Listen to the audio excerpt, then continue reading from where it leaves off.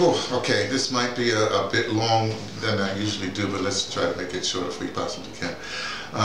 Again, I'm on the campus of the University of Fort Hare, the historic University of Fort Hare, where many African leaders have come through. You know, the ones you already know, like Bishop Tutu and Nelson Mandela and Walter Sisulu and a bunch of other people. My favorite leader of Africa for maybe, well, it's Mengistu Robertson Bukwe, graduated from this university. I can't, people came through it, associated with Lovedale, people like Tapan Becky, even Chris Hani was here for a bit, Bigos at Lovedale, a lot of people, Robert Mugabe graduated from here, but the King Lesotho, just bunches of people, Botswana, cats, all over came through this university. So there's a heritage here, there's a lineage here.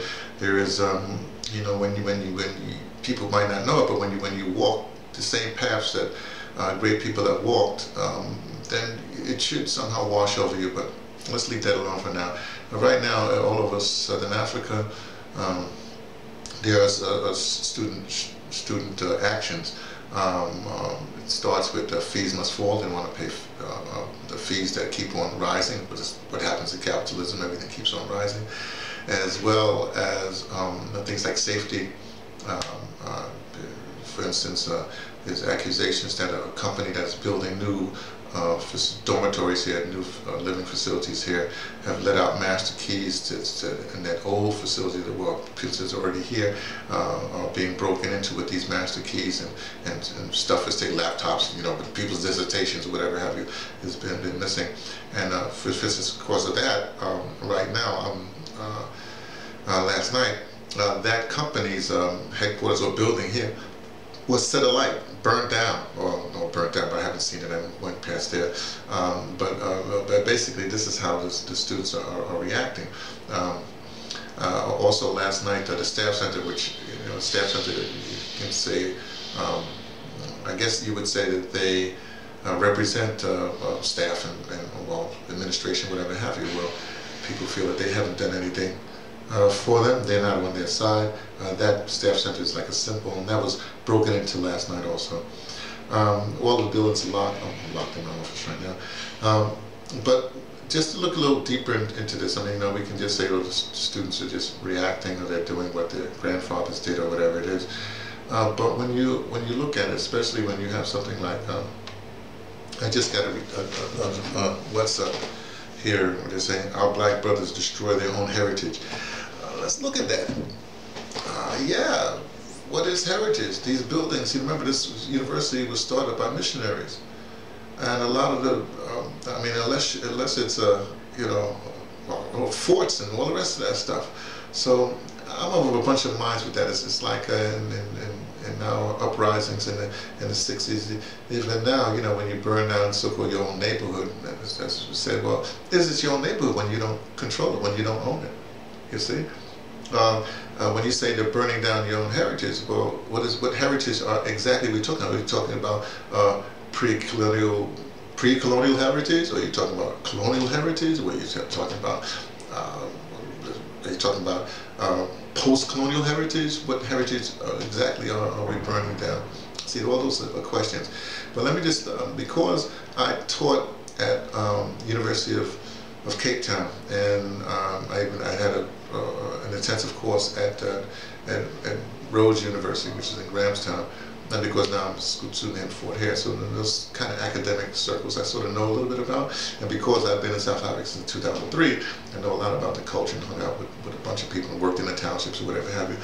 So I know a lot, and I should say also, because as an archivist, because that's why, or recordist, I should say, recordist archivist, at the DASA, the agency that I was working with for a bit, they would have these forums and they would have these discussions that I would record. So I have, as a recordist, I know a lot about the history and certain things that that's transpired in the Southern African region. And I would basically say this, just staying with the schools for a while. Each school has a different dynamic. Now, one of the things about the University of Fort Hare that I realized being here for at least over 2.5 years, or in this area for 2.5 years, is that when when the students come to this university, the only difference between that and a bunch of other universities is the parents don't drop them off. Think about this. There's no, they almost like fend for themselves. If you go to Rhodes, their parents are right there with them. Even here with international students, sometimes their parents will come make sure they're where they get. This is like a ritual in the States and a bunch of other places. When your parents are here, make sure you go to administration, you're registered right, you get your room or whatever have you. But that doesn't happen here at the University of Florida. A lot of these kids are on bursaries or get stipends, to get their education.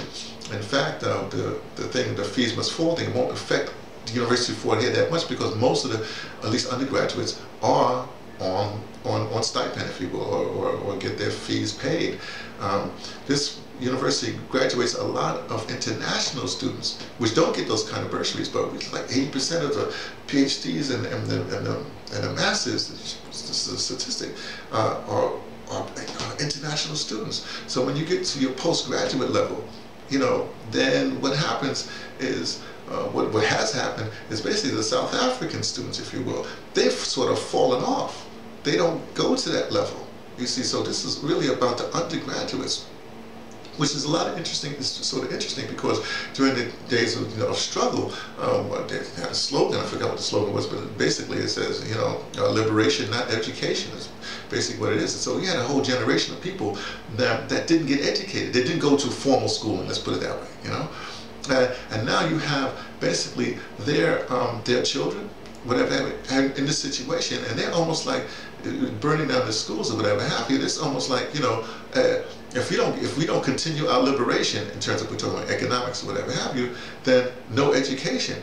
Does that serve anybody? I don't know, but there's no guidance, again, from parents or for that generation that was never educated. In fact, most of the people that the problem with this administration, whatever have you, is these people, there are a lot of people in there were educated, but they sort of pimped the situation. So it's like, it's so, I won't say complex, because I mean you can unravel it. You can, as they say in South Africa and parts of, you can unpack it, and maybe it should be done. But even if you unpack it, you still have to have answers. And I talk to some people about this. Give you an example. Everybody knows economics. Let's put it that way. So say fees must fall. Fine, but hey, but when are you going to replace it? Because you got to build your schools back up or whatever. You got to pay your staff, whatever have you. So say, for instance, we got together an economic plan, and let's deal with the whole bankster class. Where they have the what do you call those people? The stockbrokers, whatever. There's a thing called Robin Hood tax. They want to get money from that, a little bit of leverage, get money from that. Say, for instance, you solve that problem, and so you get money that will come in. But hey, what will happen with that money? Will it, because you still have this management level, these brokers in the middle. I won't call them brokers, but whatever they're in the middle that siphon, that this graft and corruption will take off. But also, you have to understand that because of the way this culture is, because of the political parties, has promised people to give them, social grants or whatever have you, that they're expecting money too. So say this scheme solves the education problem, but that scheme will be expanded, and so people will still be waiting to get a handout. You see, it's kind of tricky. So it takes education and a different system.